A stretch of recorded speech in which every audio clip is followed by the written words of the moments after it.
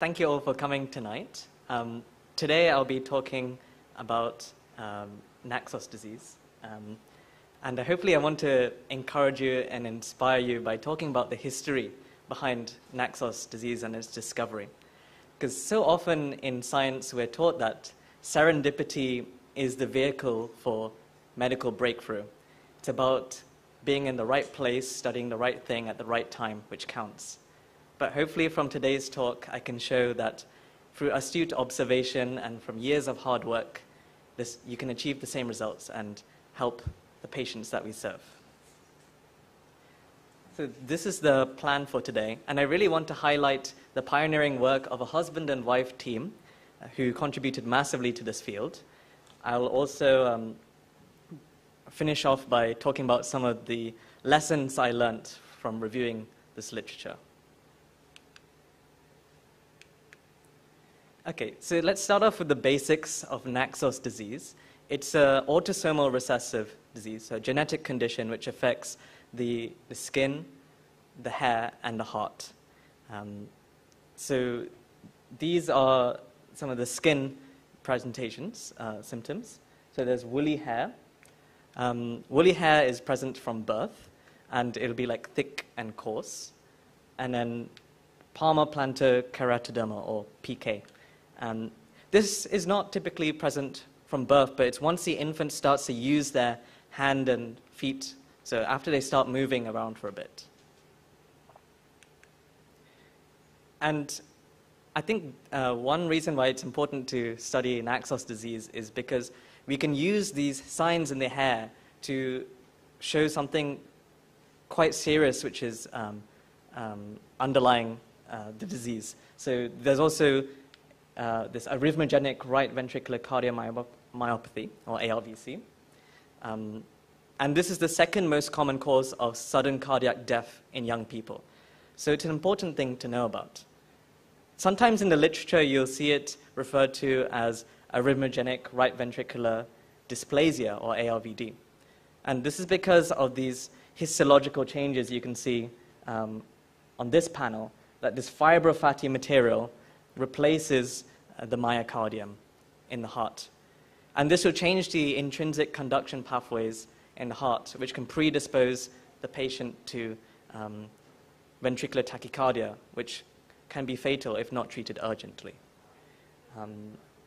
It's also unique in that there's this right-sided heart pathology. And you can see in this diagram the enlargement of the right ventricles and these arrows showing these saccular aneurysms. So weaknesses in the ventricular wall. For most patients, they start off asymptomatic in life, but from ages like 20 to 40, they'll start showing cardiac symptoms. So things like palpitations and syncope, and about a quarter of patients will progress to heart failure. So it's useful to know about the cutaneous signs because these present a lot earlier. So maybe we can pick up and screen for these patients before these cardiac symptoms develop. And this panel on the right just shows the typical ECG changes. So this T wave inversion, but in particular this epsilon wave, shown by this arrow. It's like a blip in the ST segment. It's a very characteristic feature of ARVC. And the treatments for ARVC include targeting some of these cardiac features. So you can use antiarrhythmics like beta blockers and also an implantable cardio defibrillator in an attempt to try rectify these arrhythmic events. Okay, so now let's turn to Naxos disease itself. So it's named after the place it was first described, in the island of Naxos, and it's the largest of the islands in the Aegean Sea, these Cyclades Islands. Naxos itself has a population of about 20,000 people, and about 1 in 1,000 are afflicted with this condition.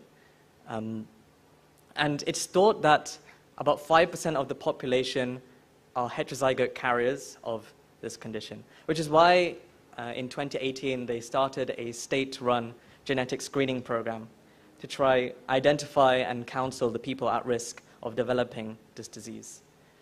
So Naxos disease is most common in this area of the world, and around the Mediterranean basin. It has been seen further afield, so even in places like India, but these tend to be more sporadic cases or related syndromes, not Naxos disease itself. Okay, so this is like a historical talk. So talking about the arrhythmogenic cardiomyopathy, we can maybe take its history back to the ancient Greek time, particularly if we think about the Greco-Persian Wars of about 490 BC. The Greeks used to send these messengers, or sometimes called heralds, from the palace to different divisions of the army to coordinate their battle strategy. And one of these people, these famous messengers, they were called Philodippes. And the legend has it, like, he used to run about hundreds of miles over a few days, sending these urgent messages to different sections of the army. And legend has it that he ran from a place called Marathon, where the Greeks were fighting the Persians, and to his surprise, the Greeks had overcome the invading Persians. And then he ran back to Athens to say, to convey this message, and apparently he shouted, "We are victorious!" And then he suddenly collapsed and unfortunately passed away. And this is what this painting is showing, with Philodippes collapsed on the floor just outside the Acropolis in Athens. So some people have speculated that he might have died due to ARVC. And you could even potentially say he could have had Naxos disease, given that we're in this region of interest in ancient Greece. I think this is a bit speculative. I mean, I don't know if you can see from this picture if there's woolly hair or keratosis on the soles of the feet. But it's an interesting thought. And this distance, just a side point, this distance between Marathon and Athens, it's about 40 kilometers. So this is where we get the modern-day marathon race from, the same distance. So Philodippes was our first marathon runner. And then more recent descriptions of this right-sided heart pathology, the Italian physician Lecinzi, he wrote about some pathology which mimics ALVC in his book on aneurysms in like 1728. And also the great William Harvey on the right in 1905 described an autopsy finding which showed, he described it as a parchment heart on the right side due to like this weakness in the wall, as I showed a few slides earlier. This is Dr. Guy Fontaine. He's a French electrophysiologist, and he was very important in the 1980s in characterizing this arrhythmogenic right-sided cardiomyopathy. And yeah, he played an important role in the discovery of Naxos disease too. Okay, so let's turn more directly to Naxos disease. So the first person to identify this association with palmoplantar keratoderma, ARVC, and woolly hair was Dr. Nicos Protonatorius. He was born and raised in the island of Naxos, and he's a cardiologist by training. He moved to Athens for medical school and to work and in an army hospital. And then he returned to Naxos to complete compulsory rural training, rural service. I think it was for 2 years.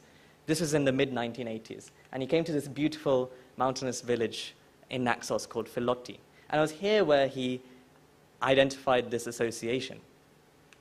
And this diagram is taken from the landmark paper publishing these findings in 1986.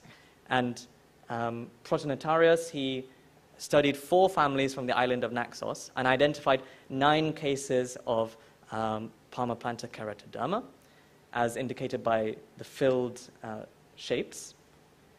And 7 of these cases also had cardiac abnormalities. In particular, they all had enlarged right ventricles.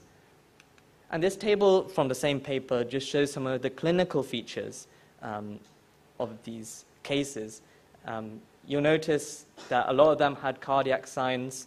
In particular, cases 1, 3, and 4, they all had episodes of ventricular tachycardia. And unfortunately, this might have contributed to the death of case 4.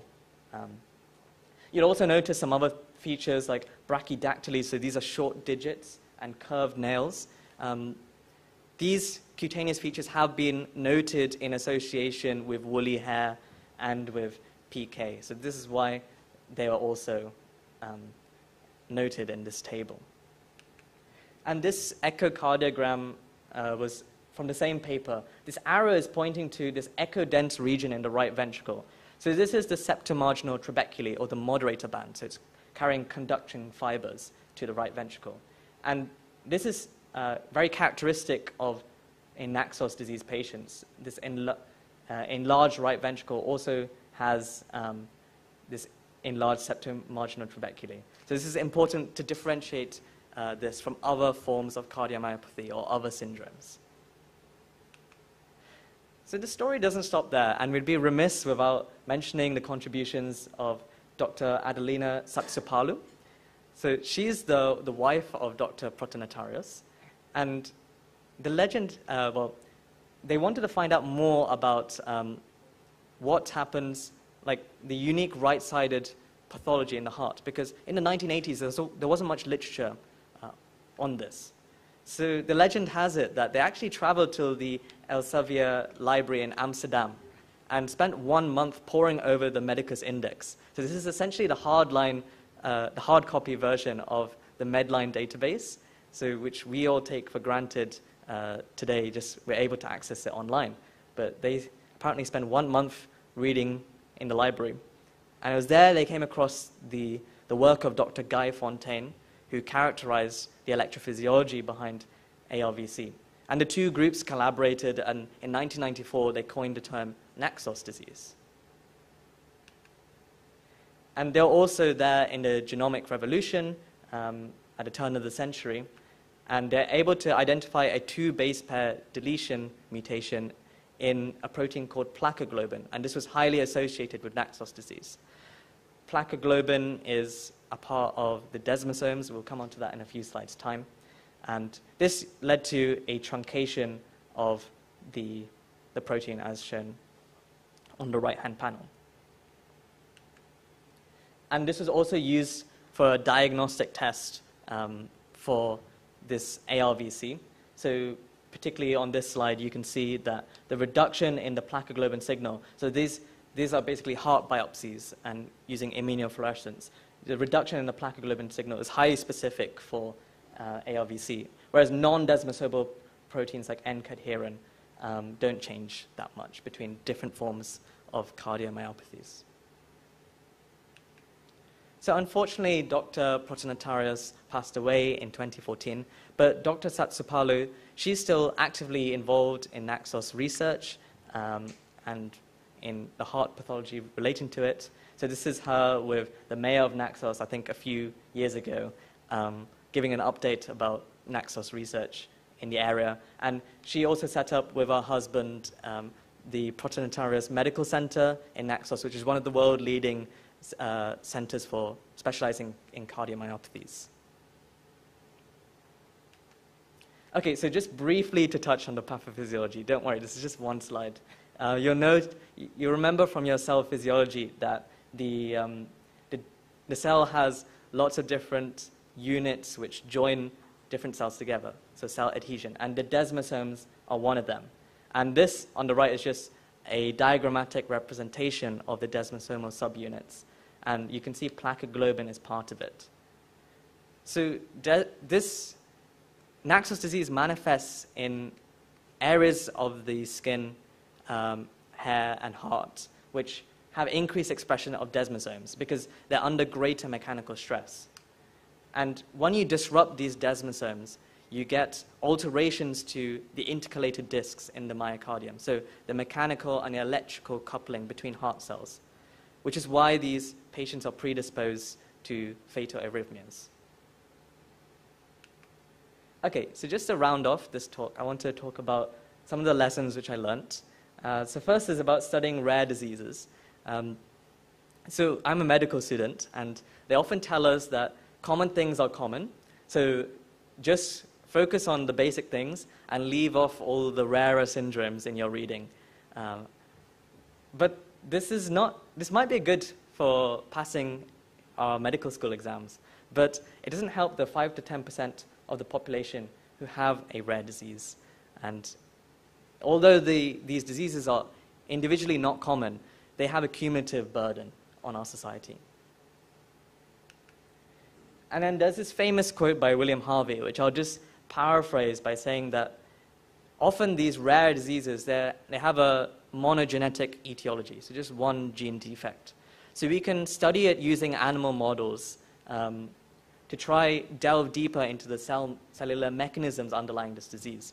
And we can use that to help our knowledge for more common diseases. So even in the case of cardiomyopathies, the most common is dilated cardiomyopathy. But most of these cases, we say they're idiopathic. We don't know what causes it. But perhaps in the future, by using such diseases as a means of understanding the underlying mechanisms, we'll gain further understanding in the future.